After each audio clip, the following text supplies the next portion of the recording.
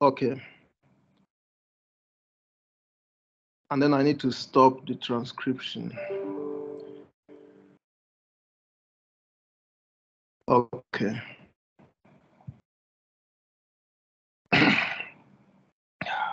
I must have mentioned in the last meeting that today's class is normally the most challenging of the semester, but we normally deal with it in a way that ensures we grab everything we should without having two meetings. I had also explained at the beginning of the semester that the first half of the semester is to prepare us for the second.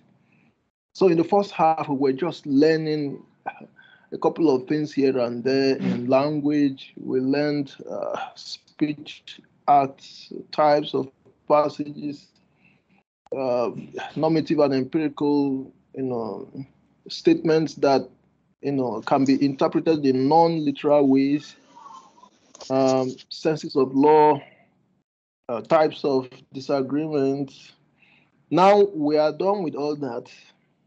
Today we are starting logic.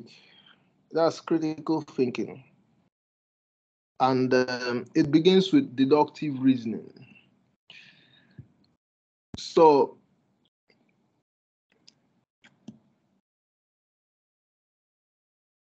there are different forms of reasoning.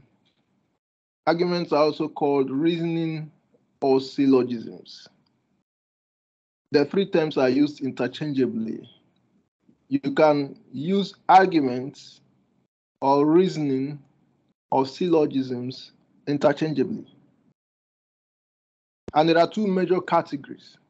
We have deductive and we have inductive. So we have either deductive reasoning or argument or syllogism, and then you have the inductive arguing or reasoning or syllogism. We also have causal reasoning, but it's a form of inductive reasoning. That one we're going to see it in 2 weeks' time. So what we have are two categories, inductive, deductive. Now the deductive is also called deductive argument, deductive syllogism. It is a reasoning in which the relationship between the premises and the conclusion is a logical relationship. That's what deductive reasoning. Reasoning in which the relationship between the premises and the conclusion is a logical relationship. The relationship is not logical in the other one, inductive reasoning. So that's the difference between the two. The relationship between the premises and the conclusion is logical. Logical means that it works like mathematics, like a mathematical operation. 2 plus 2, 4, 3 plus 5, 8. That's how it works. As a result of this, it is reasoning that permits only one conclusion. Because it is a logical relationship, it is a reasoning that permits only one conclusion. In mathematics, you don't have two conclusions. 2 plus 2 has one conclusion, 2 plus 4 has one conclusion, 5 plus 5 has one conclusion. That's what we call a logical relationship. Now, you will not see this explanation about one conclusion in the required text. I had to get it from the other text at the Kingdom bookshops beside the BAM library. So the relationship between the premises and conclusion is a logical one. And because of that, it is a reasoning that permits only one conclusion. Example, all men are mortal. Kofi is a man, therefore Kofi is mortal. Now look at the argument carefully. All men are mortal. Kofi is a man, therefore Kofi is mortal. You can't change or modify the conclusion. You can't say, for example, Kofi is immortal, or a fire cabinet is mortal. You can't do that. It's just Kofi is mortal. If you look at premises 1 and 2, you find two terms. You have men and you have Kofi. Sorry, you have men, you have mortal. Those are the two concepts, men and mortal.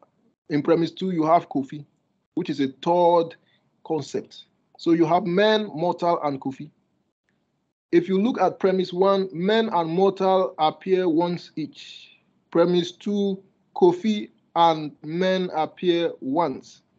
So between premises 1 and 2, men as a concept appeared twice. And between premises 1 and 2, Kofi appeared once, mortal appeared once. So one of the three concepts appeared twice, the other two appeared only once. Logically, the conclusion will be made up of those ones that appeared only once, and that is mortal and Kofi. You simply draw them down and they form the conclusion. In that way, all the three terms or concepts appear twice each. That's what makes it a logical argument. So you can't come to the conclusion and say, no, you will not use Kofi or you will not use mortar.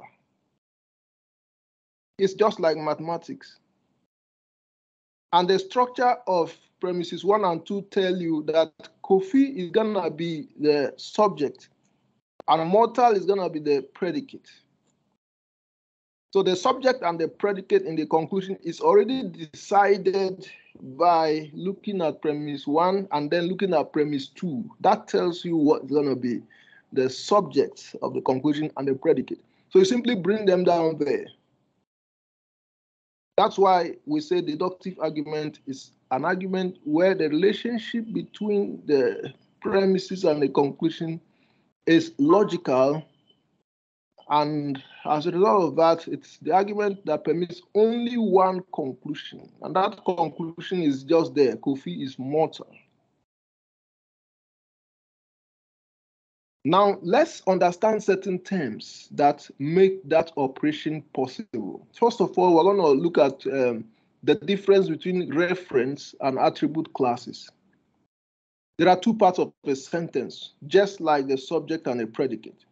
So in logic, we don't call the subject subject, we don't call the predicate predicate. In logic, we call the subject of a sentence the reference class. And the predicate, we call it the attribute class. For example, all men are mortal. All men is a reference class. That's what we call the subject. Are mortal is the attribute class, which we normally call the predicate. Now, the reference class is that to which the sentence refers. That's why we call it reference class. And that's why that term has been fabricated to suit the business, So we prefer that to subject and predicate. The reference class is that to which the sentence refers. That's why we call it reference class. Whilst the attribute class is that part of the sentence that is attributing something to or something about the reference class. So the reference class is that part of the sentence that is being referred to. Something is being referred, it's the reference is being made to it. The reference is about all men. And then the other part of the sentence is attributing something to the reference class. Our mortal is to attribute something to all men. Now let's understand finite and infinite reference classes. So when you come to reference classes, you have two classes. You have the finite and infinite. The finite and infinite. The infinite reference class refers to all members or no members of a class, either 100% or 0%.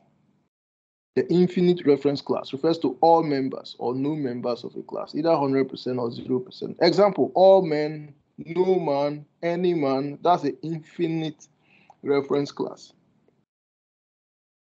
It is a class that contains uncountable number of items. The number of items in the infinite reference class cannot be counted. All men cannot be counted. No man can be counted. Any man cannot be counted. So because It is a class that contains uncountable number of items. We call it the infinite reference class. Then the finite reference class refers to countable and particular members of a class, anything between 0% and 100%. The finite reference class refers to countable and particular members of a class, anything between 0% and 100%. Example, some men that can be counted. 80% of men can be counted. 5 men, all the men. Now, all the men is different from all men. When you say all the men, with a definite article in between all the men, it means all the men in a certain location, all the men in this class, all the men in this town, all the men in this place. So all the men contains countable number of items. Few men, almost all the men. So these are all countable. So you have the infinite and the finite reference classes. Then you have the universal and particular statements. The universal and particular statements. Statements containing the infinite reference class are called universal statements, while those containing the finite reference classes are called the particular statements. Statements containing the infinite reference class are called the universal statements, whilst those containing the finite reference class are called the particular statements. Example of universal statements: all men are mortal. All men are mortal. That's a universal statement. Example of particular statements: some men drink alcohol. Some men drink alcohol. That's a particular statement. It contains a finite or countable reference class. So the universal statement contains infinite or uncountable reference class, and then the particular statements contain finite or countable reference class. A little exercise: which statements are universal and which are particular? This table is three-legged. Is it universal or particular? Someone answer that quickly so that we move on. Raise your hand and answer. This table is three-legged. Universal or particular? Paul Tete. Please, particular. Particular. Tables can be sat on. Tables can be sat on.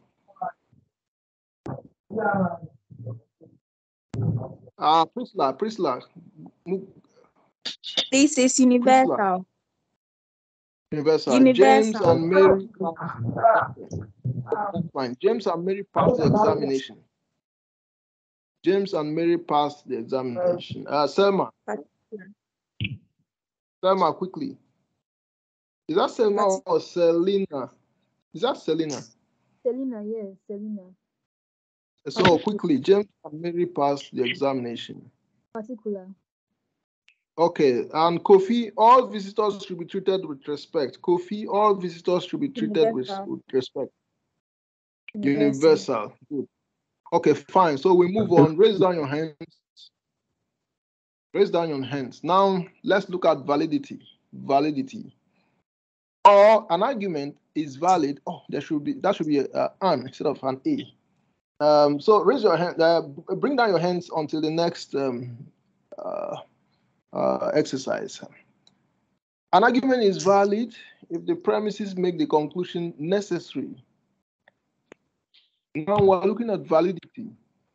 An argument is valid if the premises make the conclusion necessary and the conclusion follows with certainty.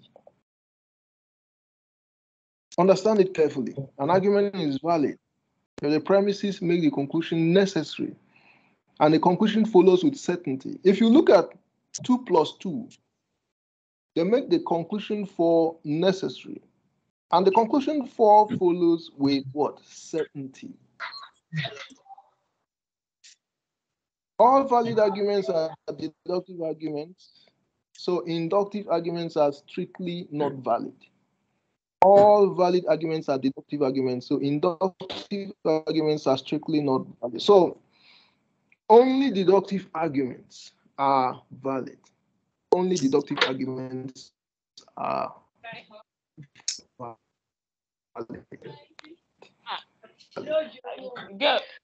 Someone saw me.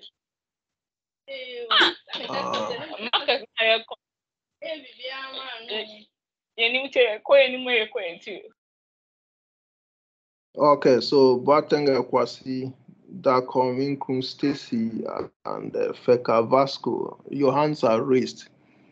So is it about the Yeah, I'm not seeing exercise the or slides. something else? So Come in, come it's in. something else. The flies are not moving. They are You're not not showing moving, the but you are seeing slides. them. Yeah, I'm not Are you seeing the seeing them? slides. Right, I'm not seeing Okay, the slides Hello? again. okay, so who can see Yes, the sir. slides? Can anyone see the slides? I can see. Yes, Okay, so I can. if you can, okay, so if you can see it, if someone can see it, then it means that the problem doesn't come from my end. You have to check your end and see. It's okay now. Thank Okay, you. so if you Okay, cannot see the okay. slides, please check your device before we move on so that you don't lose information. So we're talking about validity, and okay. So thank you for bringing that up because it has saved us some losses. Yeah, you can describe them as losses. If someone didn't get some information, that's a loss. So validity, an argument is valid if the premises made the conclusion necessary and the conclusion follows with certainty. So I was saying that 2 plus 2 make 4 necessary, and then 4 as a conclusion follows with certainty. All valid arguments are deductive arguments, so inductive arguments are strictly not valid.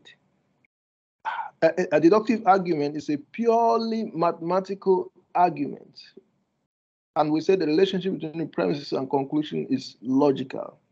Okay, so you can look at the example we had. All men are mortal. Kofi is a man. Kofi is mortal. This is a purely mathematical operation. There's nothing you can do about the conclusion. If you want to do something about the conclusion, you can only go and change something in the premises. Okay. But as long as the premises are the way they are, you can't manipulate the conclusion.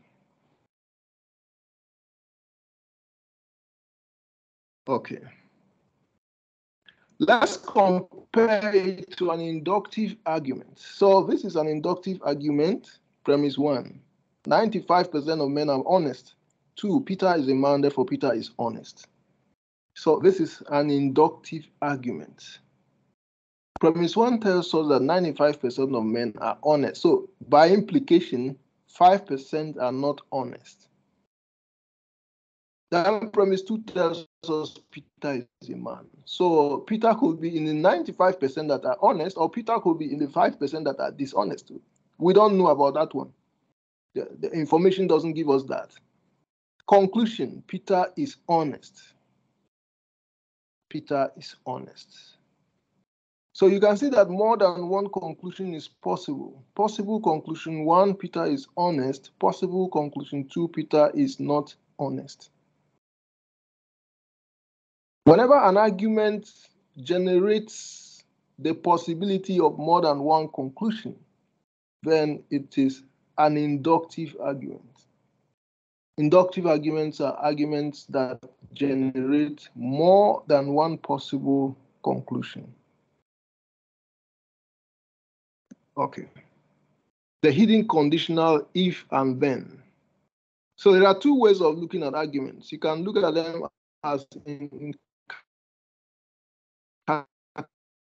categorical or conditional ways. Conditionals. So you can present a categorical version of an argument, or you can present a conditional version. Now all arguments have hidden conditionals, and because of that, you can convert a categorical argument into a conditional argument, and vice versa. Okay, look at the categorical statement, all men are mortal. Categorical statement, all men are mortal.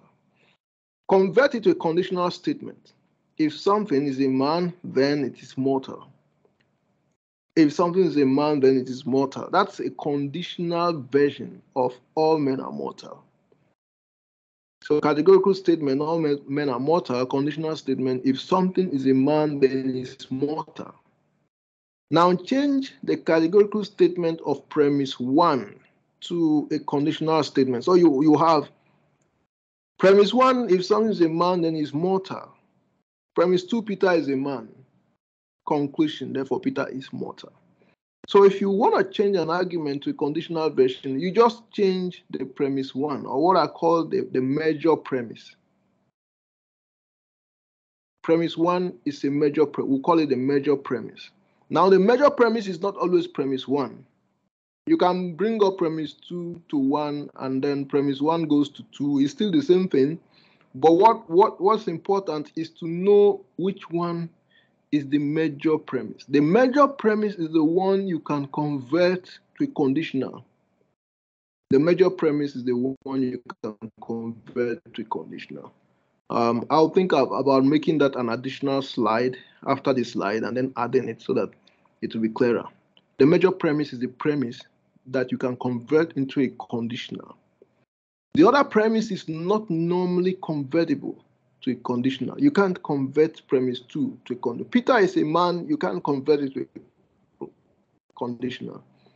You cannot only convert all men are mortal to a conditional. So it is that premise you can convert to a conditional that is the major premise. And then the other one is the minor premise. So please bear that in mind as we move on. Now let's replace it with symbols. Categorical version, all men are mortal, all A's are B's. Peter is a man, X is an A. Peter is mortal, X is a B. We are converting it to symbols, or let's say we are replacing words with symbols. Categorical version, all men are mortal, all A's are B's. Peter is a man, X is an A. Peter is mortal, X is a B. So men or man is represented by A. Mortal is represented by B, and then Peter is represented by X. So you have A, B, and X representing men, mortal, and Peter. All A's are B's, X is an A, X is a B. Conditional version, if something is a man, then it's mortal. Peter is a man, therefore Peter is mortal. If A, then B. X is an A, therefore X is a B. But normally we just write if A, then B. A, therefore B. Okay. So keep that in mind because we're going to be using it.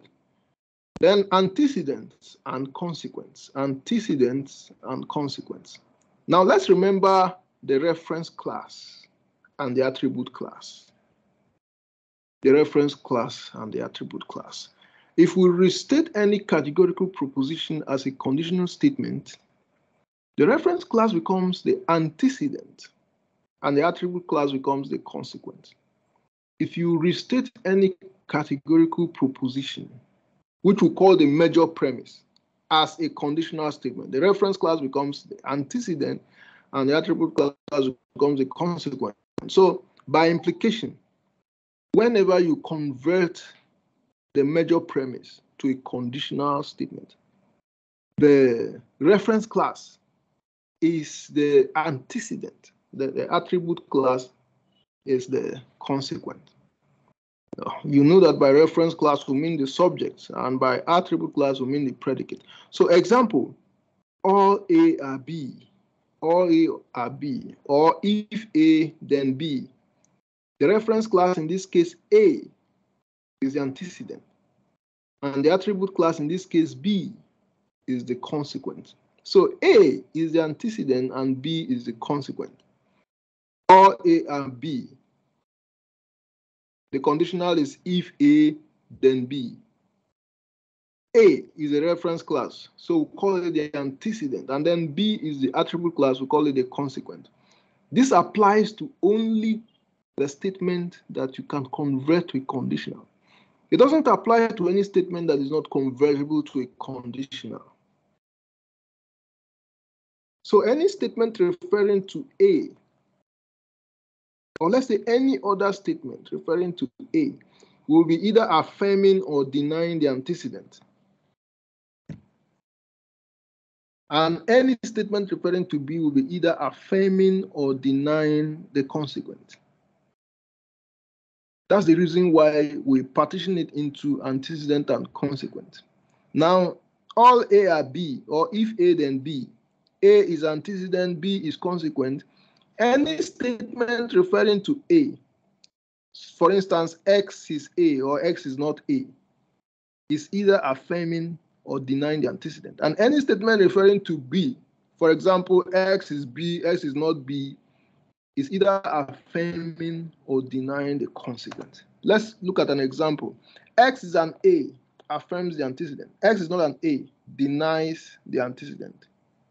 X is a B, affirms the consequent. X is not a B, denies the consequent.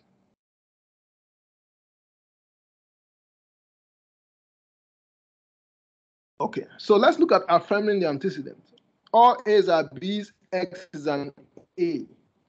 That affirms the antecedent. Therefore, X is a B. All A's are B. X is an A. That affirms the antecedent. Therefore, X is a B. Now, you can see that the minor premise is affirming the antecedent. Because of that, we say that the whole argument is an argument that affirms the antecedent. The entire argument is an argument that affirms the antecedent. So this is an example of an argument that affirms the antecedent. Denying the antecedent. All A's are B's, X is not an A. Now, X is not an A denies the antecedent. Then the conclusion is S is not a B. Therefore, S is not a B. Now, so you can see that the minor premise is denying the antecedent of the major premise. Because of that, we say that the whole argument denies the antecedent. So this is an example of an argument that denies the antecedent. You can say it's an argument that denies the antecedent. Affirming the consequent. All A's are B's. X is a B. That affirms the consequent. X is a B. Therefore, X is an A. So we say that the whole argument affirms the consequent. It's an example of an argument that affirms the consequent. Denying the consequent. All A's are B's. X is not a B. That denies the consequent. So we'll say it's an example of an argument that denies the consequent. Or you can say this is an argument that denies the consequent.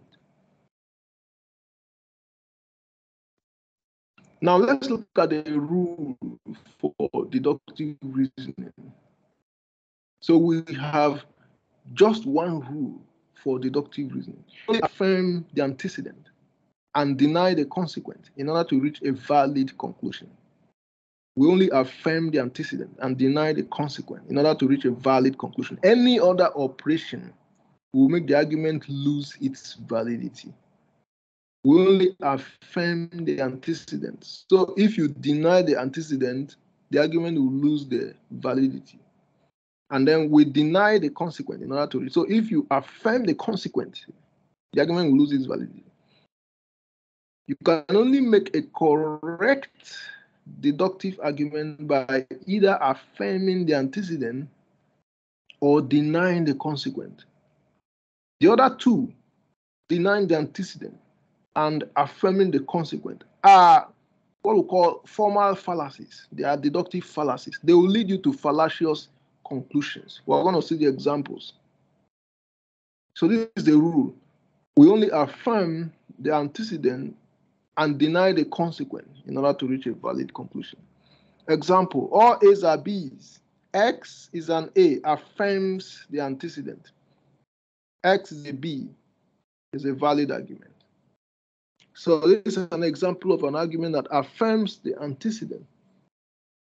All A's are B's. X is not an A, that denies the antecedent. X is not a B. So this is not a valid argument. Let's convert it to words and see. All Ghanaians are Africans. All Ghanaians are Africans. Peter is a Ghanaian. That affirms the antecedent. Peter is a Ghanaian, affirms the antecedent. Therefore, Peter is an African. So we say this is a valid argument. Why is it valid? We'll understand that when we look at the second example. All Ghanaians are Africans. Peter is not a Ghanaian. That denies the antecedent. Therefore, Peter is not an African. It's not a valid argument. Now, why is the second example not valid? All Ghanaians are Africans. Peter is not a Ghanaian.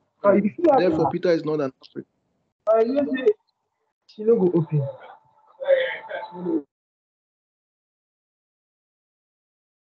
Okay. So, naturally, your interest would be to understand the second example, denying the antecedent. All Ghanaians are Africans. Peter is not a Ghanaian. Therefore, Peter is not an African. We say the argument is not valid. The argument is wrong or is fallacious. So why is it fallacious? You can see why it is fallacious by looking at it closely and using your common sense. All Ghanaians are Africans, which is true. All Ghanaians are Africans. Peter is not a Ghanaian, so Peter is not a Ghanaian. So that one we are sure of, that Peter is not a Ghanaian. Therefore, Peter is not an African. Now, the argument is asking us to believe that Peter is not an African simply because he's not a Ghanaian. The problem is whether the argument is correct. If Peter is not a Ghanaian, is that proof to conclude he's not an African? Now, if Peter is not a Ghanaian, it's not enough to conclude that he's not an African, because if he's not a Ghanaian, then he could be a European. So when you say Peter is not a Ghanaian as a reason for saying he's not an African, the reasoning is not valid, because not being a Ghanaian is not enough reason to conclude that he is not an African. So if Peter is not a Ghanaian, it's not enough reason to exclude him from being an African, because he could be from any other African country. Now let's suppose that all Ghanaians are Africans. Peter is not a Ghanaian, therefore Peter is not an African. And then you later discover that Peter is actually a Cameroonian. That is when you know that this argument is wrong. So the fact that Peter is not a Ghanaian is not enough reason to conclude that he's not an African.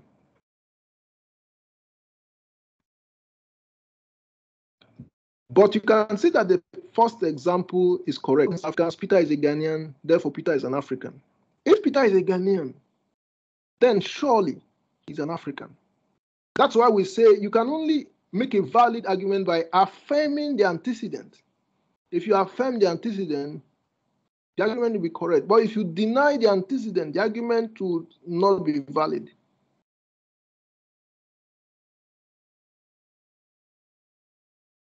So I want to use some diagrams or boxes to show you in a more graphic way how it works. Now, let's look at the technicality. The consequent is always a larger class of denotations or members compared to the antecedent. Consequent contains the denotations of both the antecedent and possibly more. So the consequent Africans contains more members than the antecedent Ghanaians. When you deny something of membership in a smaller class, you have not denied it of membership in the larger class. So let's go back. The consequent. First of all, the major premise is all Ghanaians are Africans. That's why you know the antecedent and the consequent. So the consequent is Africans. The antecedent is Ghanaians. We are being told that the consequent is always a larger class compared to the antecedent. The consequent always contains everything in the antecedent and possibly more. So the antecedent can be swallowed up in the consequent. And then the consequent can take in more. Of course, you know that Africans contain more than Ghanaians.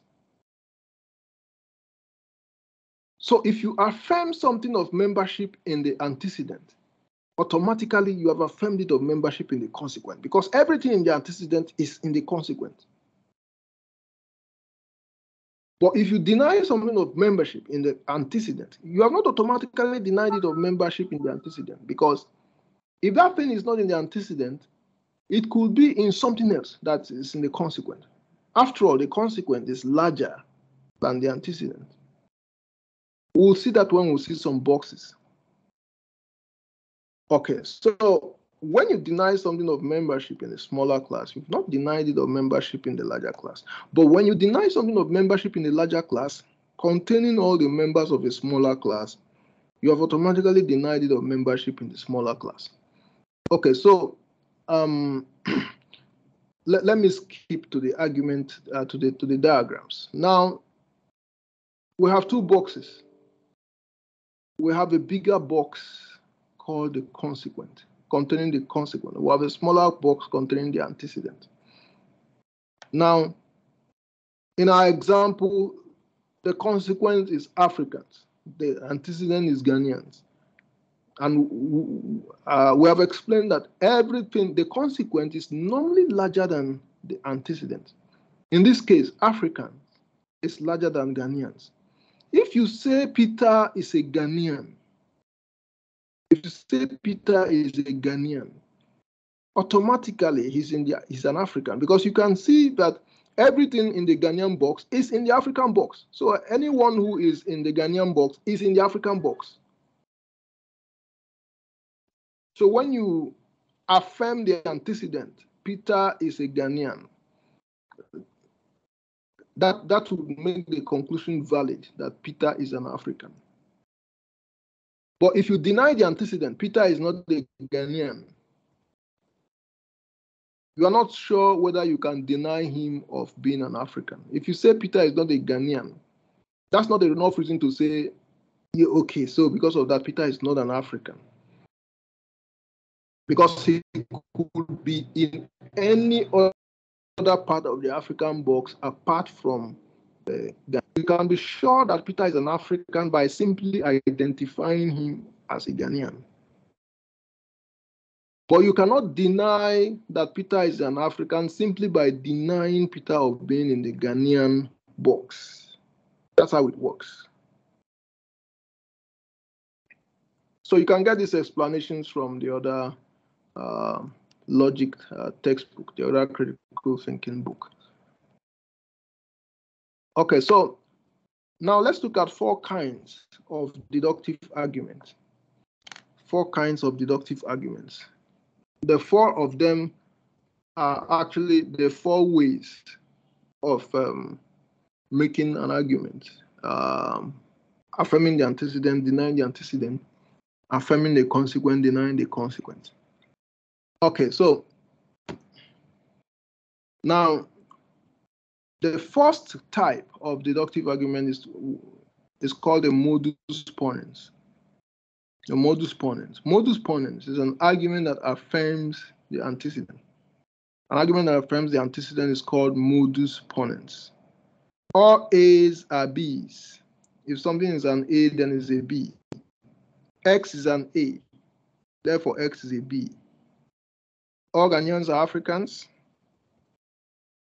If someone is a Ghanaian, then he's an African. Peter is a Ghanaian, affirms the antecedent. Therefore, Peter is an African. So modus ponens is a valid argument, an argument that affirms the antecedent. Now, the fallacy of denying the antecedent.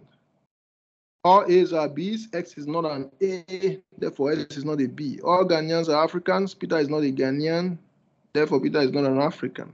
So we said it's not a valid argument. Peter could possibly be a Cameroonian, and that makes Peter an African. So this is a fallacy of denying the antecedent. So we've already seen these two diagrams, the consequence, the antecedent. And the consequent in this example is Africans, the antecedent is Ghanaians. So anything in the Ghanaian box is automatically in the African box. But if something is not in the Ghanaian box, you can't say it's not in the African box because you've not verified whether it is absent from all the other parts of the African box. So saying that something is not an African because it's not in the Ghanaian box is not a valid argument. That's why we say that denying the antecedent would not lead you to a valid conclusion. Now let's look at modus tollens.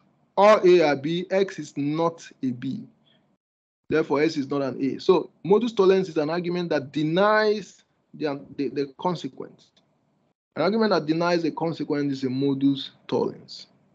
If A, therefore B, not B, therefore not A. So that's an argument that denies a consequence. And it leads to a valid conclusion. All Ghanaians are Africans. So we're converting into words. All Ghanaians are Africans. Michael is not an African. So that denies the consequence. Michael is not an African. Therefore, Michael is not a Ghanaian. So we said this is a valid argument. Now, all Ghanaians are Africans. Michael is not an African. So if Michael is not an African, then there's no way Michael will be a Ghanaian. Now, let's go back to the two boxes. The Ghanaian box is within the African box. All Ghanaians are Africans. If you say Michael is not an African, then it means automatically he cannot be a Ghanaian. Because it means Michael is nowhere in the African box, and that includes the Ghanaian box. That's why we say that denying the consequent leads to a valid conclusion. Michael is not an African, so he cannot be a Ghanaian.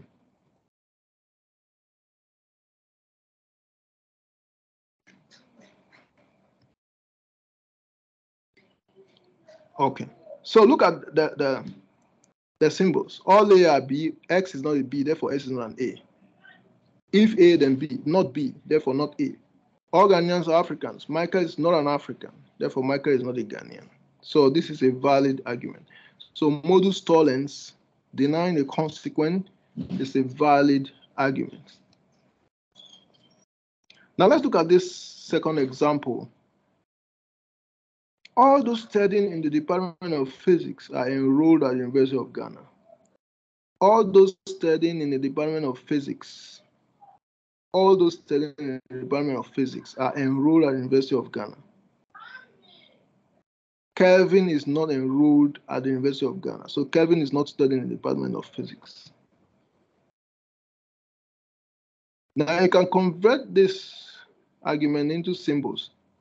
The major premise is all those studying in the Department of Physics are enrolled at the University of Ghana. So anyone, if someone is studying in the Department of Physics, then that person is enrolled at the University of Ghana. That's the conditional. If someone is studying in the Department of Physics, then such a person is enrolled at the University of Ghana. So studying in the Department of Physics is the antecedent, enrolled at the University of Ghana is the consequent. Now, Kelvin is not enrolled at the University of Ghana. So this is an argument that denies the consequent. It denies the consequent. So just imagine that there is a debate about Kelvin. Some people are saying Kelvin is in physics. Some people are saying no, Kelvin is in chemistry. Some people are saying no, Kelvin is in physics. It's not in chemistry. And somebody insists no, it's not in physics. It's in chemistry. And the argument continues. And then along the line, someone decides to go to the registry to check whether Kelvin is enrolled at the University of Ghana. The person goes to registry, and then the registry announces that Kelvin is not enrolled at the University of Ghana. What happens to the debate about whether he's in physics or chemistry? the argument is automatically dissolved. It becomes meaningless because if Kevin is not enrolled at the University of Ghana, then there's no way he can be in physics. It's just like saying if someone is not an African, then there's no way of saying he is a Ghanaian.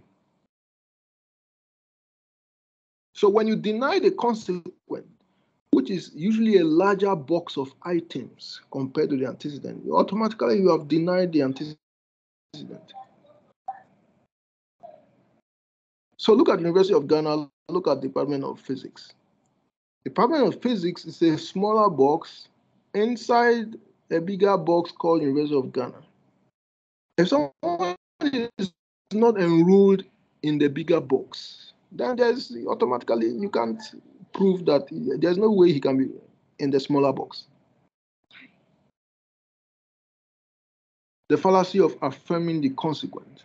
All A are B, all A are B, X is a B.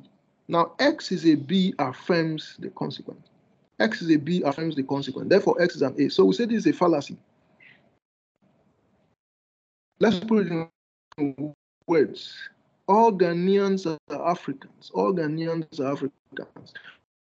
George is an African, is a Ghanaian. All Ghanaians are Africans. George is an African. George is an African. Therefore, George is a Ghanaian. So this argument is telling us that if you see, once you can prove that someone is an African, then automatically the person is a Ghanaian.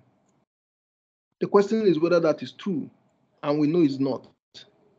So you can't say that someone is a Ghanaian just by proving that the person is an African, because there are many Africans apart from Ghanaians. When you affirm the consequent, it can't lead you to a valid conclusion because the consequent is larger than the antecedent. Saying that someone is part of the consequent doesn't automatically mean he's part of the antecedent. Okay, look at the boxes, Africans and Ghanaians.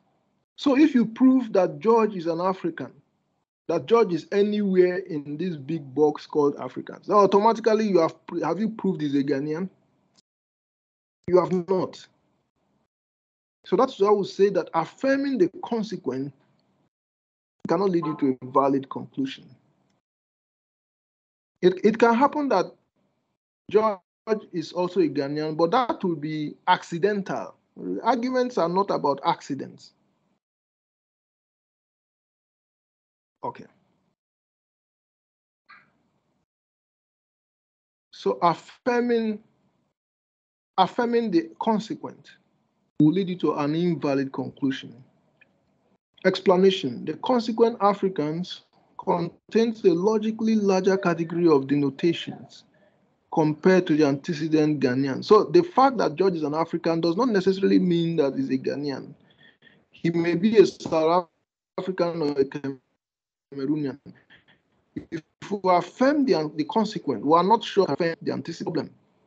If we affirm the consequent, we are not sure we can affirm the antecedent. In short, if we affirm the consequent, it will land us in the same uncertainty that we saw in the fallacy of denying the antecedent. Another form of the fallacy of affirming the consequent.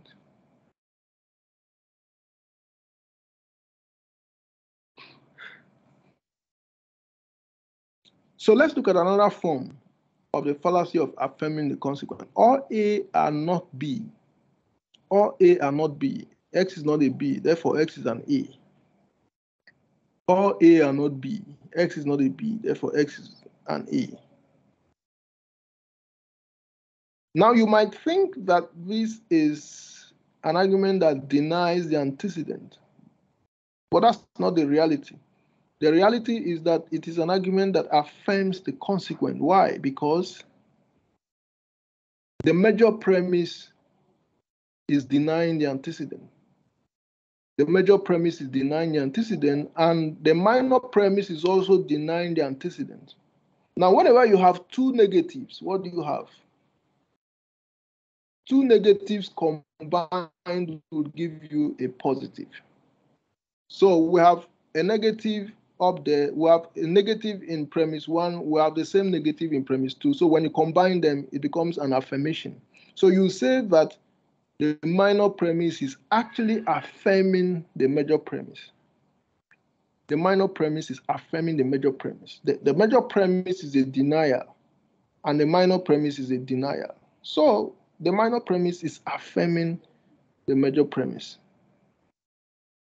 So that's another version of the fallacy of denial, of affirming the so that when you see this in an examination, or if you see it in your continuous assessment, you don't be deceived into thinking that it's an argument that denies the consequence. Whenever you have two negatives, they combine to give you a positive. If the major premise is denying something and the minor premise also denies the same thing, then the minor premise is actually affirming the major premise. In 2 words, all human beings are not goats. X is not a goat, therefore X is a human being.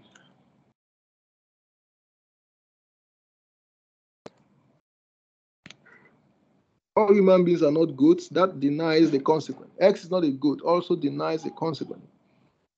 Therefore, X is a human being. Now, if all human beings are not goats, and X is also not a goat, is that sufficient to prove that X is a human being? The answer is no. If you are a human being, then you are not a goat. You are not a goat, therefore you are a human being. So this is another version of the argument, the conditional version. If you are a human being, then you are not a goat. You are not a goat, therefore you are a human being. At first, you think the argument is correct, but if you look at it closely, you see that the argument is not correct. If you are a human being, then you are not a goat. You are not a goat, therefore you are. Now, you are not a goat, therefore you are a human being. If you are not a goat, you could also be something else. You could be a tiger, a cow, a fish. So again, not being a goat is a logically larger category than all human beings. So the fact that X is not a goat doesn't necessarily make X a human being. X could as well be a cat, giraffe, or tiger. Always remember that the consequent is a larger category of items compared to the antecedent. The antecedent, the antecedent can normally be accommodated in the consequence, unless premise is denied. But whether or affirmation, consequence are normally logically larger compared to the antecedent. Not in real life, but in logical relationships, in terms of a logical argument. So that is the end of the 4 types of affirming and denying. Affirming the antecedent is modus ponens. Denying the antecedent is the fallacy of denying the antecedent. Affirming the consequent is the fallacy of affirming the consequent. And then denying the consequent is modus tollens. So out of the 4 of them, there are 2 valid ones. The valid ones are modus ponens and modus tollens. The invalid ones are called formal fallacies. So they are not part of the types. So now we have seen 2 types of deductive reasoning. We've seen modus ponens, affirming the antecedent, and then we've seen modus tollens, denying the antecedent, denying the consequent. Now let's look at a third type of deductive reasoning. We call it the hypothetical syllogism. Hypothetical syllogism. Now, hypothetical syllogism is an argument where the consequent of an initial or first premise becomes the antecedent of a second or subsequent premise. The consequent of an initial or first premise becomes the antecedent of a second or subsequent premise. And subsequent premises feature the consequence of their predecessors as their antecedents. So the conclusion pairs the very first antecedent and the very last consequent. So A hypothetical syllogism is an argument where the consequent of a premise becomes the antecedent of the next premise. Let's see how it works. All A are B, all B are C. So you can see that the consequent of the first premise has become the antecedent of the second one. And if you added another premise, it will be the same thing. Another premise will be all C are D. Another one will still be all D are E. It just goes on like that. At the end, the conclusion simply assembles the very first antecedent and the very last consequent. So in this case, the conclusion is therefore all A are C. So if you said all A are B, all B are C, the conclusion is all A are C. You can extend it down to Z. All A are B, all B are C, all C are D, all D are E, all E are F, all F are G, all G are H, and so on, until all Y are Z.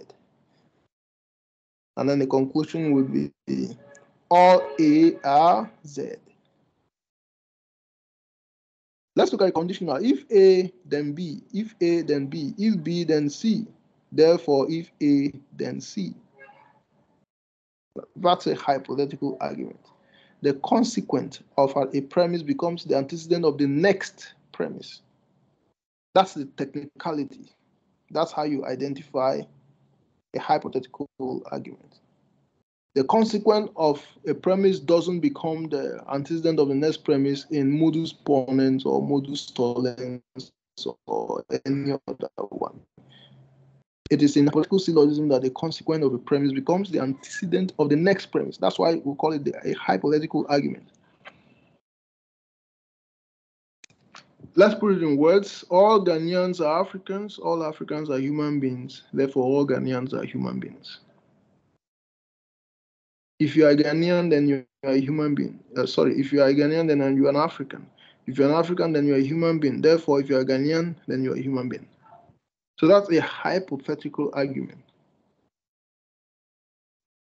Explanation. We notice that the consequent of the first premise, which is B, becomes the antecedent of its second premise. And then the antecedent of the second premise, which is the consequent of the first premise, leads us to a new party, which is C, as a consequent. So it just continues like that. Any additional subsequent premise will typically feature the consequent of its predecessor as its antecedent, so that it is linked conditionally to a fresh party. Now let's look at two fallacies of hypothetical syllogism, or let's say two hypothetical fallacies. The first fallacy: all A are B, all B are C. Therefore, all C are A. Therefore, all C are A. Now, the conclusion says all C are A. Instead of all A are C, it says all C are A. Now, this might look like a minor fault, but you wouldn't realize how wrong it is until you put it in words. Now, I'll put it in words and see. All Ghanaians are Africans. All Africans are human beings. Therefore, all human beings are Ghanaians. So that's the consequence of trying to mess around with the concepts, the terms in the conclusion. All human beings are Ghanaians, which is not true. If you're a Ghanaian, then you're an African. If you're an African, then you're a human being. Therefore, if you're a human being, then you're a Ghanaian. So that's the first hypothetical fallacy. The second hypothetical fallacy: all A are C, all B are C, therefore all A are B. So this one involves more meddling around with the terms. All A are C, all B are C, therefore all A are B. Now this argument is asking us to accept that A and B could be the same just because each of them has been equated to a C. Now, the fact that each of A and B have been equated to C doesn't necessarily mean that A and B will be the same. Now, let's put it in words and see the consequent. Words: all Ghanaians are Africans. All Kenyans are Africans.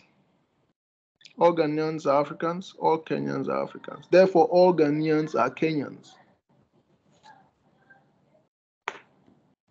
So this is all A are C, all B are C. Therefore, all A are B. So here you can see how fallacious the argument is. All Ghanaians are Africans. All Kenyans are Africans. Therefore, all Ghanaians are Kenyans. If you're a Ghanaian, then you're an African. If you're a Kenyan, then you're an African. Therefore, if you're a Ghanaian, then you're a Kenyan. So there's no way you can mess around with terms like that. So it can be true by accident. Ghanaians are human beings. Africans are human beings. Therefore, Ghanaians are Africans. If you're a Ghanaian, then you're a human being. If you're an African, then you're a human being. Therefore, if you're a Ghanaian, then you're an African. Now, this is only true by accident. It is only accidentally true. It becomes a fallacy. It becomes a fallacy by changing the contents of the premise to the previous example. So if once you change the contents of the premises to the previous example, then you will see that it's a fallacy. So we know that all Ghanaians are Africans. So the conclusion is true. But we did not get this conclusion from the two premises. We knew this conclusion before we saw this argument. So it is not this argument that gave us this true conclusion. The true conclusion does not come from the argument. The argument is still fallacious in spite of the fact that it has an accidental true conclusion.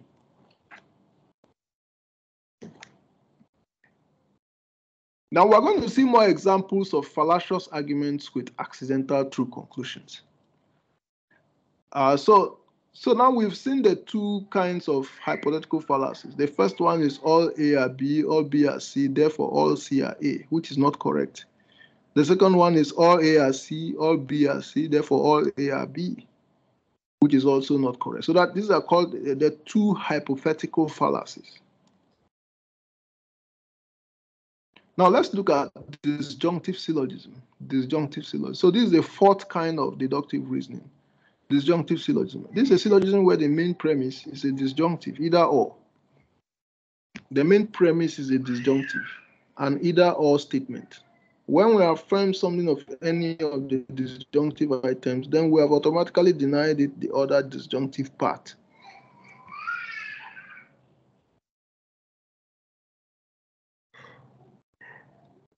Okay, so example, either A is true or B is true. A is true, so B is false.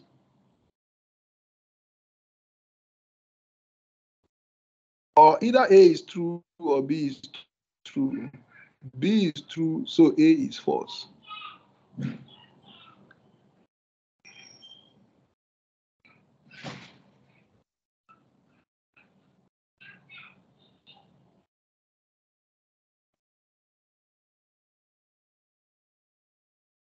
So let's put it in words. Either I became a reverend father or I got married. I got married, so I did not become a reverend father. Or either I became a reverend father or I got married. I became a reverend father, so I did not get married.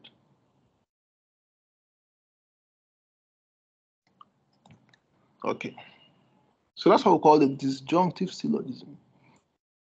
If you say that one part of the disjunctive is true, then automatically the other part of the disjunct is false. So a little exercise, to relax our minds. Determine what kind of argument this is. Determine what kind of argument this is. Anytime he goes to town, he passes by my mother's house.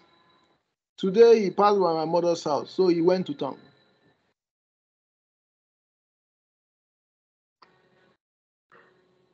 Premise one, anytime he goes to town, he passes by my mother's house. That's premise one. Premise two, today he passed by my mother's house. Conclusion, so he went to town. So break this argument down. If you like, you can break it into symbols, work it out, and find out what kind of argument it is. Once you work it out, then raise your hand and teach us what kind of argument it is. Please, quickly, someone should work it out and tell us.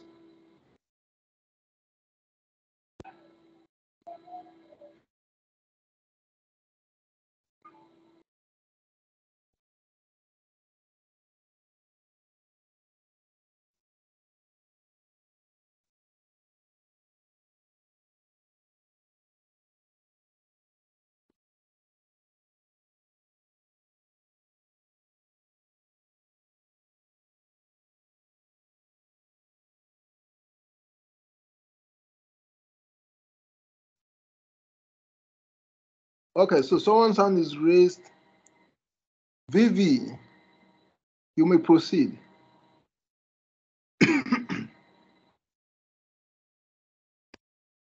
Vivi, your hand is raised.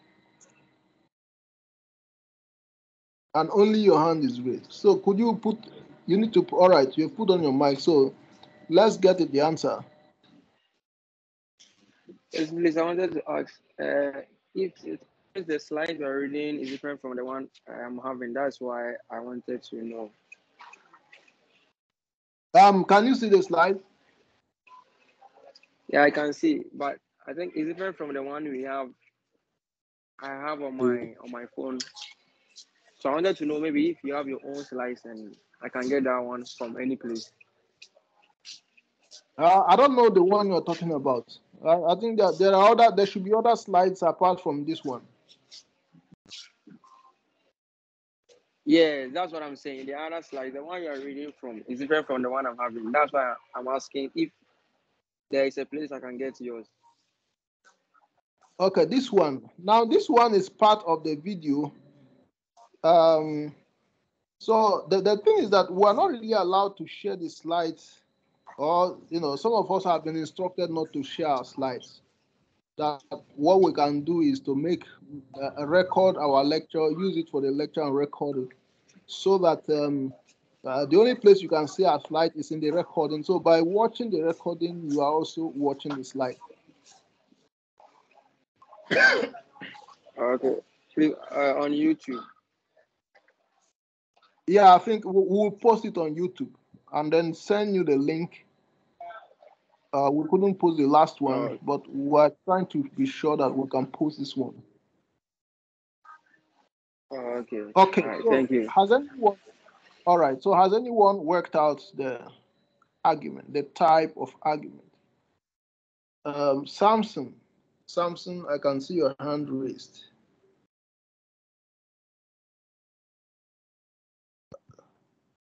Yeah, Samson, could you proceed?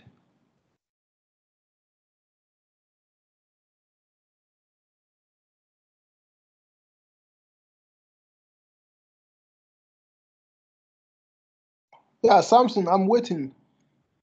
I think you've opened your mic already.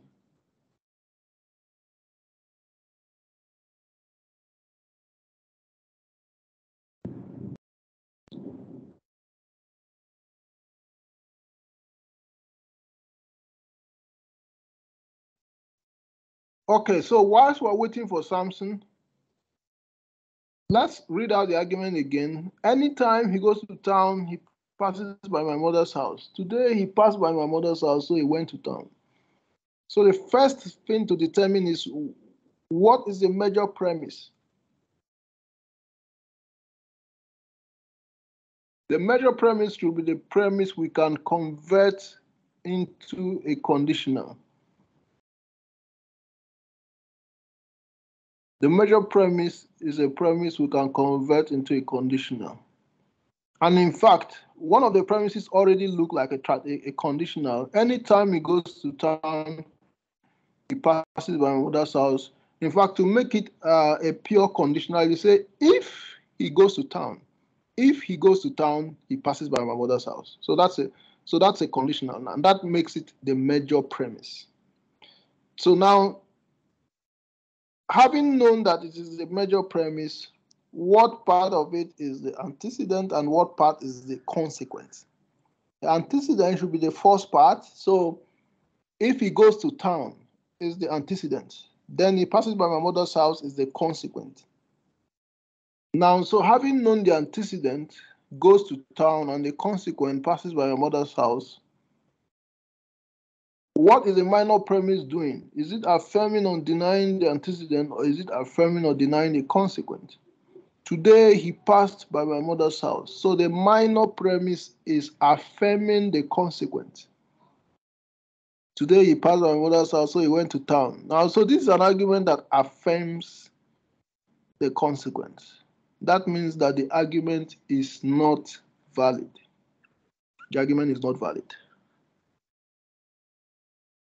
Now, so having known by deductive rules or deductive reasoning that this argument is not valid, you can then ask yourself, why is this argument not valid? And then you could read it again and see why. Anytime he goes to town, he passes by my mother's house. Today he passed by my mother's house, so he went to town. Now we know that if he's going to town, he must pass by your mother's house. But does it mean that if he passes your mother's house, then he must have gone to town? That's the question. And the answer is no. Passing your mother's house doesn't necessarily mean he has gone to town. There are many places he could stop before he reaches town when he passes by your mother's house. He might pass by your mother's house and then he stops next door. So the fact that he must pass your mother's house before he goes to town doesn't mean that once he passes your mother's house, it means he has gone to town.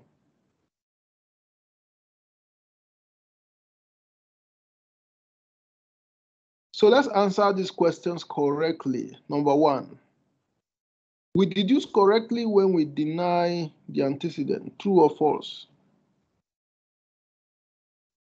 We deduce correctly when we deny the antecedent, true or false?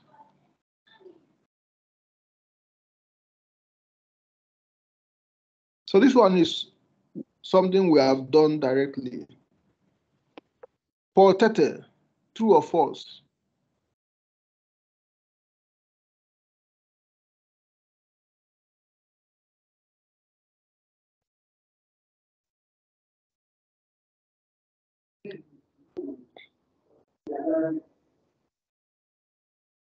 Yeah, Paul, you want to answer that? We deduce correctly when we deny the antecedent, true or false?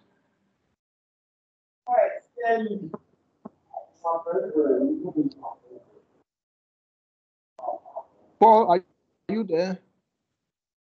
This is false. Good. Number two, we deduce correctly when we affirm the antecedent. We deduce correctly when we affirm the antecedent, true or false? This is true. Okay, number three, we deduce correctly when we deny the consequent, true or false? True. False. Okay, true. Number four, we deduce correctly when we affirm the consequent, true or false? This is false. It's false. Okay, false. Good.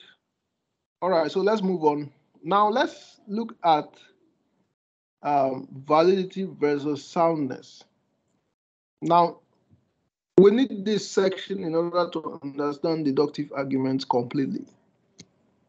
Validity versus soundness. The four types of deductive syllogism are four ways of making deductively valid arguments. The four types of deductive syllogism are four ways of making deductively valid arguments. So you have the modus ponens, affirming the antecedent. You have the modus tollens, denying the consequent. Then you have the hypothetical syllogism, and then you have the disjunctive syllogism. So those are the four ways of making deductively valid arguments. Now, a valid argument is an argument whose premises are logically consistent with its conclusion. The premises of a valid argument necessarily imply its conclusion in a manner that it is impossible to deny the inference without running into self-contradiction. An invalid argument is an argument whose premises do not logically imply the conclusion. The relationship between the premises and the conclusion is not that of logical necessity. You can proceed to the conclusion of an invalid argument without contradicting yourselves. So the formal fallacies are invalid arguments. Now, so we've seen four deductive, in the four types of deductive reasoning: modus ponens, modus tollens, hypothetical syllogism, and then the disjunctive. We have also seen some fallacies. The fallacy of denying the antecedent, the fallacy of affirming the consequent, the two hypothetical fallacies. So that makes it four fallacies. We'll call them the formal fallacies. The formal fallacies. Next week, we are going to start informal fallacies. So we have a distinction between formal and informal fallacies. Now, an argument could be valid but it is not sound. An argument could be valid, but it is not sound. Validity is that the argument is technically correct. Validity is that an argument is, it is either a modus tollens, modus ponens, hypothetical syllogism, or disjunctive syllogism. So those are the valid arguments. But if there is false information, if there is false information in the argument, then the argument is not sound, even though it is valid. An argument could be valid but not sound. Okay. All human beings are immortal. Peter is a human being, therefore Peter is immortal. All human beings are immortal. So that means all human beings can last forever. Peter is a human being, therefore Peter is immortal. Peter can last forever. This argument is valid because it is a correct modus ponens. It is an argument that affirms the antecedent. So it is a valid argument, but it is not sound because one of the premises is not true. It is not sound because one of the premises is not true. It is not true that all human beings are immortal.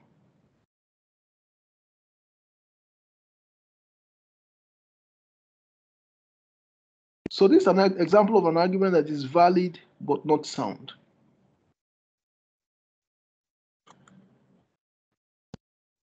Look at another example. All men are mammals. All mammals must get killed. Therefore, all men must get killed.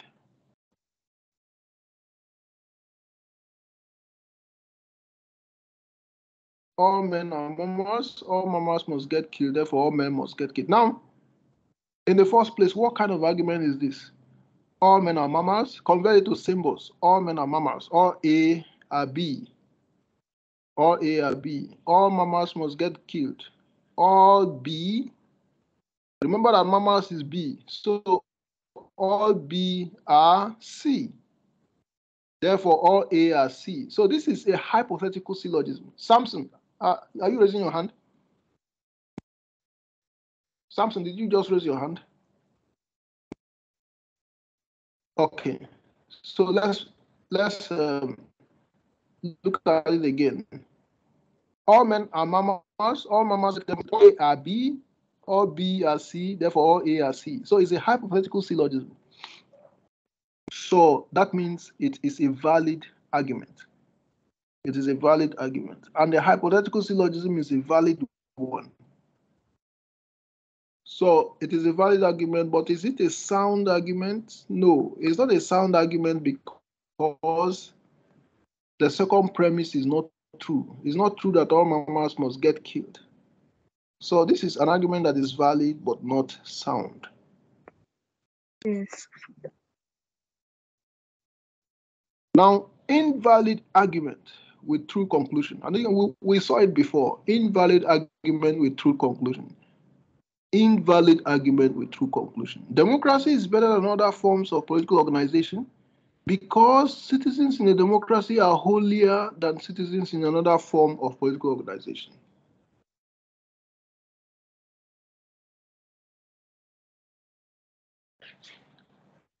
Democracy is better than other forms of political organization because citizens in a democracy are holier than citizens in another form. So is it true? Now, before we ask whether it's true, let's determine parts of the argument. Now, this is an argument. The conclusion and the premise are in one sentence. The conclusion and the premise are in one sentence, and you have only one premise. So this is a single premise argument, and both the premise and the conclusion are in one sentence. Not only that, it appears that the conclusion comes before the premise. Now, the conclusion is democracy is better than other forms of political organization. That's the conclusion. So it comes before the premise. And then the premise is because citizens in a democracy are holier than citizens in another form of political organization. Now, looking at the two parts of the argument. Is the conclusion true democracy is better than other forms of political. Everyone believes the conclusion is true, so we can agree that the conclusion is true. What about the preference because they are holier than citizens in another form of political organization? So that is not true, because there's no society where the citizens are holier than in another society.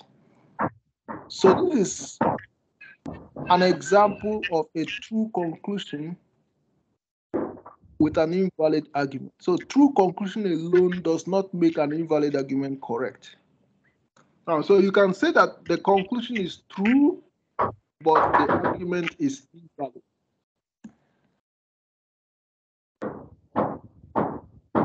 The conclusion is true, but the argument is invalid. And true conclusion alone cannot make an invalid argument correct.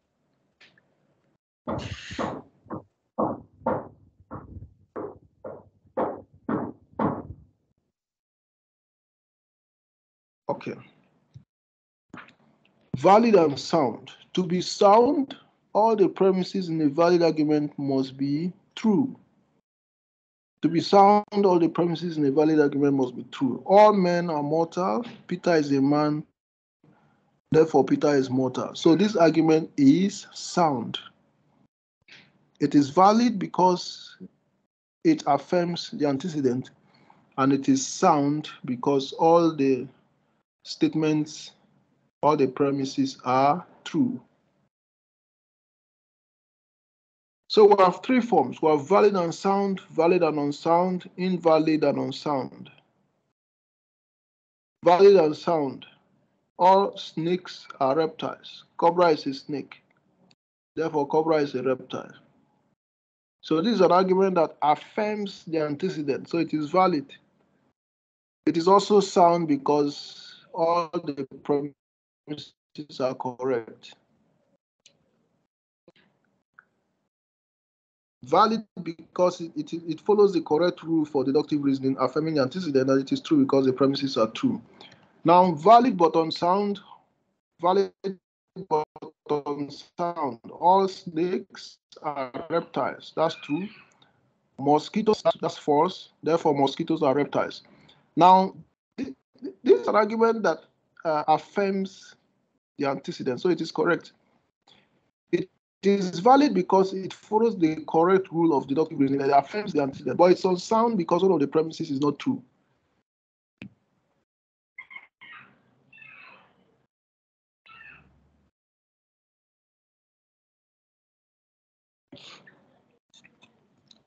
Now you can have both invalid and unsound, which is a double jeopardy. All snakes are reptiles. That's true. Mosquitoes are reptiles. That's not true. Therefore, mosquitoes are snakes. This is an argument that affirms the consequence, so it is invalid. The premises are also false. One of the premises is false, so it is unsound. So it is both invalid and unsound. Invalid because the argument affirms the consequent. Unsound because one of the premises is not true. And all the technicalities of determining valid and sound arguments.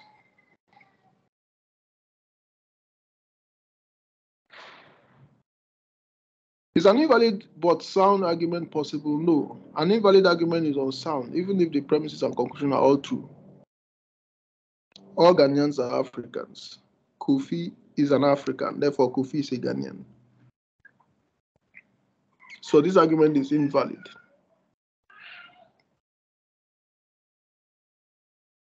And the argument is unsound because the lack of validity invalidates the argument. Now, technicality. Validity is needed for soundness. Validity is needed for soundness, but soundness is not needed for validity. Some arguments are valid, but not true.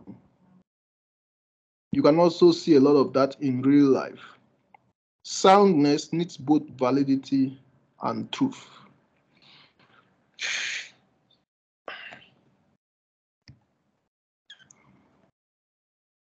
So let's do a little exercise. Identify the missing premise in each of the inductive arguments. Now, these arguments are supposed to contain three sentences. One is missing. So identify the premise that is missing. All military men play football. Bob plays football. All military men play football. Bob plays football. What's the missing premise? Someone should answer that. Bob is a military man.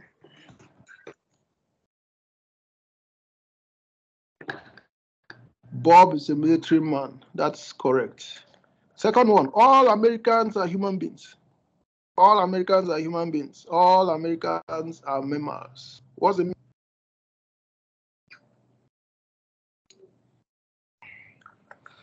All mammals are missing Americans. premise? All what? All mammals are Americans. All mammals are All human beings are mammals. All human beings are mammals. All human beings are mammals. All Americans are human beings. All human beings are mammals. Therefore, all Americans are mammals. So you just determine which of the three terms or concepts occurred only once, and then join them together to form the conclusion. So here you can see that Americans have occurred twice, human beings occurred once, mammals occurred once. So the conclusion will be made up of human beings and mammals. Or rather, the missing premise will be made up of human beings and mammals. All right. Answer correctly. Which fallacy is committed by the following? All A's are C's, all B's are C's, therefore all A's are B's.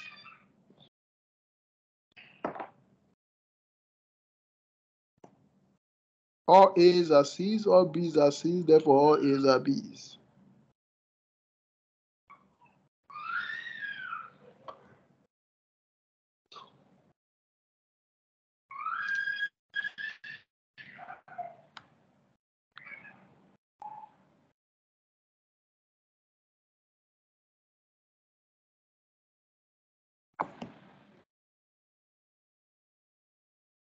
Hypothetical syllogism. Hypothetical syllogism. But when you say hypothetical syllogism, you are not completely right. What you say is hypothetical fallacy. You know, it's one of the hypothetical fallacies. Remember that when we say hypothetical syllogism, we are referring to hypothetical syllogisms that are correct. All right. Describe the following arguments. All Europeans are not my friends. Ben is not a European, therefore Ben is my friend. Or look at the second version. No European is my friend. No European is my friend. Ben is not a European, therefore Ben is my friend. So what kind of argument is it?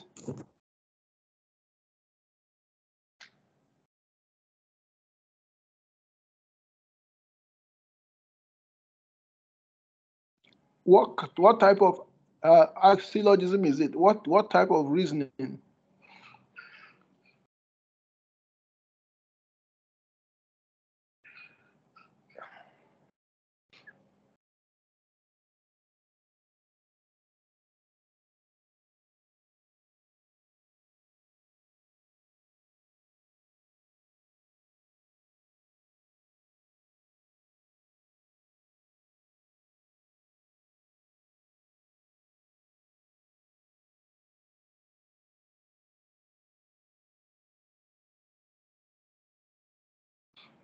Okay, so let me take that up.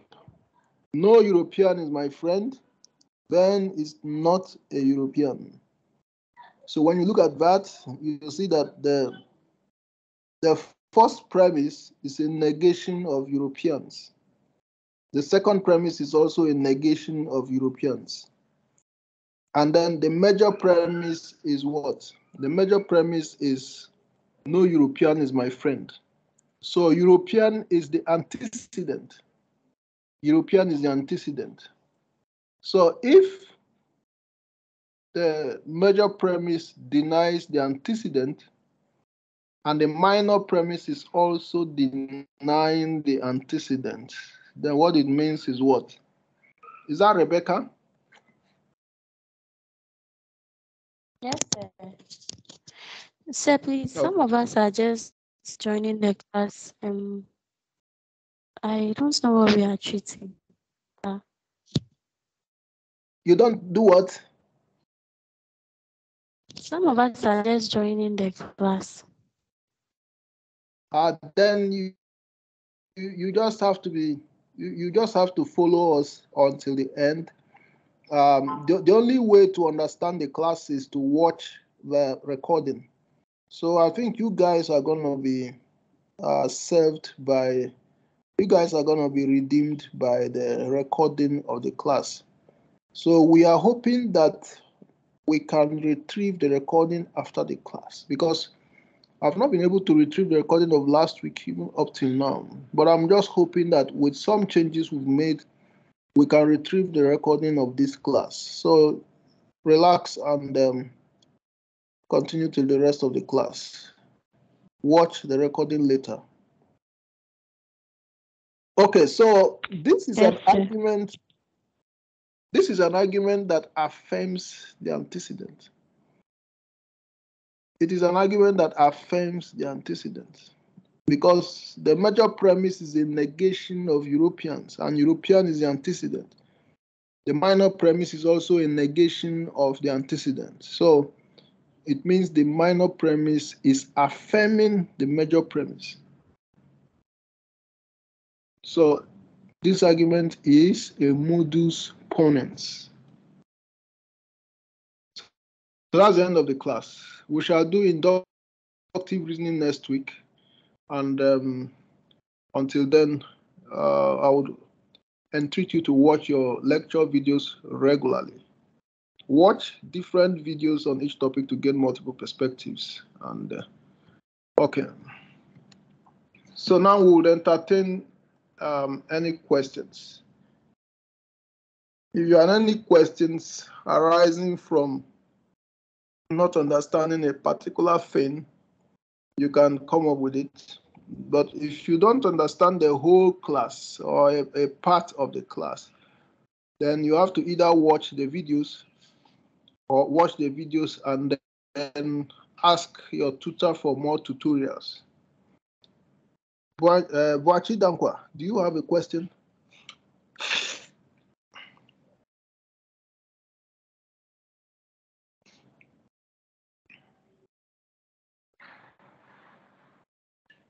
Boachi Dankwa, your hand is raised. So can you put on your mic?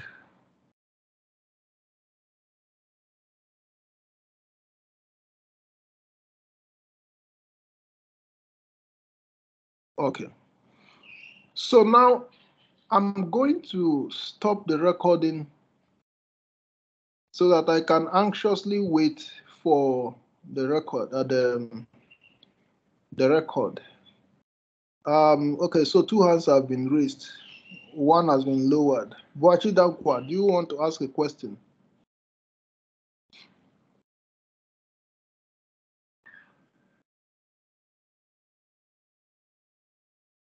Okay, so let me proceed to stop the recording.